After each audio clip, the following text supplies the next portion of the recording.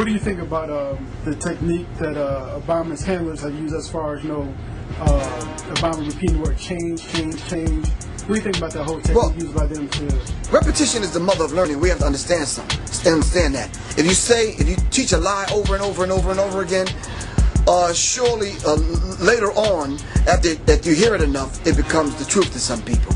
Because a lot of people don't have the ability to go beyond and underneath the lie to undo the lie. Do you understand what I'm saying? And, we get a lot of our news from the media. You understand what I'm saying? And, how you going to believe Fox? You understand what I'm saying? How you going to believe CNN? Right. Yeah, it's like they're using like the whole little Messiah type, the marketing. Just the marketing scheme. The marketing and mind control. The marketing scheme that they used to promote Barack Obama. It's a genius. He's the product. Change is the slogan. Right. No substance, and the people are just, And no one looks at the agenda. As long as he positions himself right, have the right tie on, have the right smile, repeats the slogans over and over and drives it home. The average American is just gonna swallow it hook, line, and sinker, and we don't even know what the agenda is.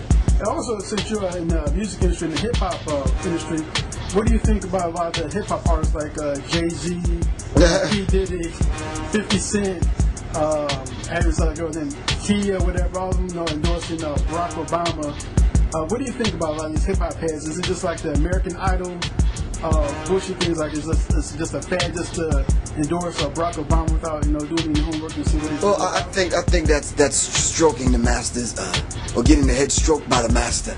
Yeah. Like lap dogs. Yeah. Like it's you did a good day's work, and the master strokes him and send him on back to their damn doghouse. Yeah.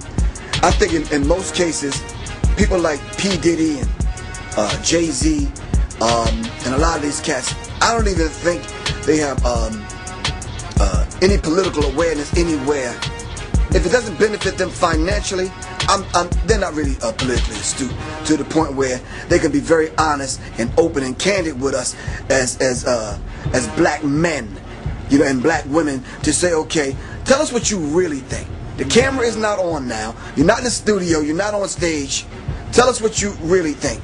And if what you really think doesn't go hand in hand with what you're telling the people that love, honor, and respect you and buy and support you, then what's really your agenda? You understand what I'm saying? Jay-Z already knows the handshakes. He's already taken the oath. They already let P. Diddy in. You don't get to the $20 million club without getting these people's stamp of approval. Do you understand what I'm saying? But Puffy had the vote or die, which is utterly stupid and ridiculous and idiotic. For a Negro like that to be giving us that kind of ultimatum, you either vote or you die. Jay-Z openly supports Barack Obama. 50 Cent openly supports Hillary Clinton. And I think he changed his position. 50 Cent, now since she's out, I think he's now supporting okay, but that would be a smart move to do that. Yeah. Because now you have to appear to be politically astute, because you don't want to lose that particular clout. Do you understand what I'm saying? Yeah. And they have to be, so they can be called on by their handlers, right, by their white handlers. Right. So you have to appear at least. See, Puppy tried to appear neutral. Vote or die, galvanizing all the young energy, that demographic between the 18 and 35 demographic, get them out to vote, get them registered. Come to find out that all those names that when you register at the post office or register to vote, all of those names go into a database for the selective service draft. And this, they're not telling us.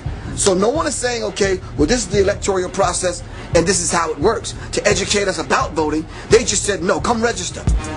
And at that time, they want us to vote for Bush or Kerry, and both of them are cousins, and both of them belong to Skull and Bones. Yeah, it just really hurt me just to see even some conscious rappers, some consider like most definitely in Common are also supporting Barack Obama. Are there any other conscious hip-hop artists out there besides yourself and Wolf and Dead Friends that are supporting Cynthia McKinney?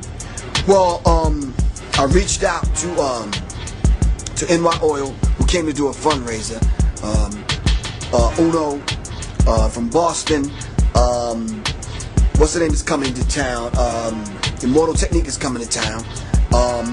I tried to reach out to Jean Grey and a couple of other rap artists that are out there that are on the front lines. and that are not afraid to speak. I called Tom Morello from Rage Against the Machine just to get his take on it, to have that brief conversation with him. Stickman from Dead Prez and some other people. But this is new.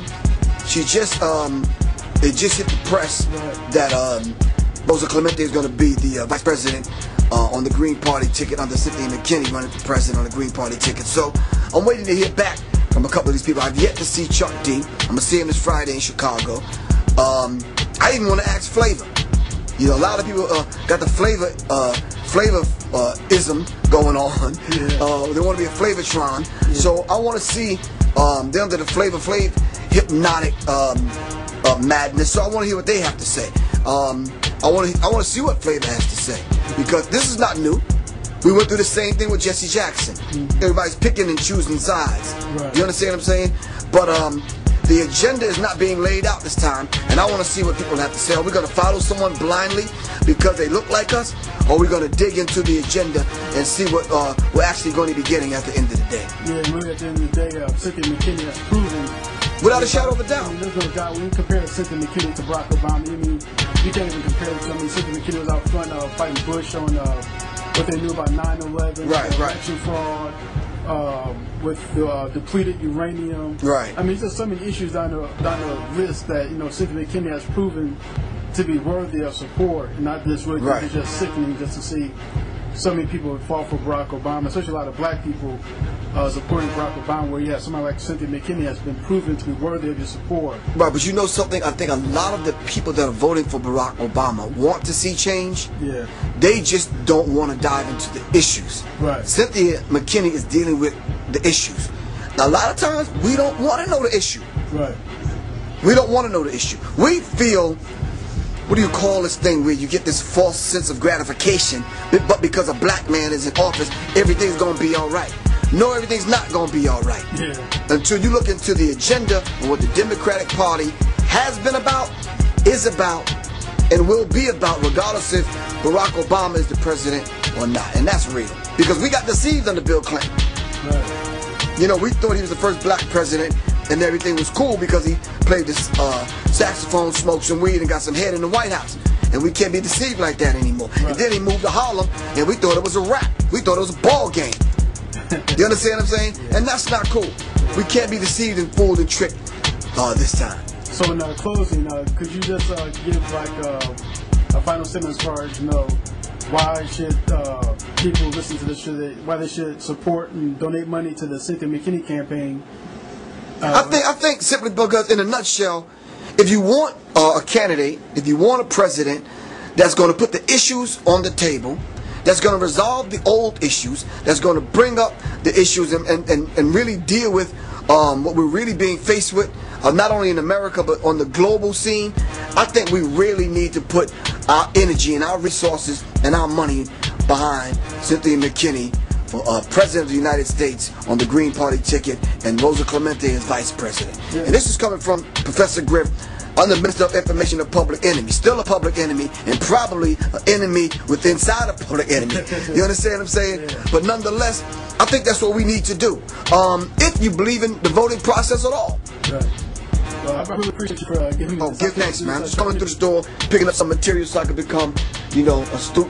That's what I'm dealing with as far as politics. And politics is the science of governing people, and we need to understand that. Well, hopefully more people such as yourself, you know, the celebrities, I think we saw Roseanne Barr also said that she's thinking about supporting Cynthia McKinney. Right. So hopefully more people like her, maybe Danny Glover, Eric Belafonte, and others, they need to get out and publicly need to endorse Cynthia McKinney, because this Barack Obama hysteria, this scam needs to be put down. So I appreciate you for give thanks, man. Cynthia McKinney, do your thing, man. I'm here.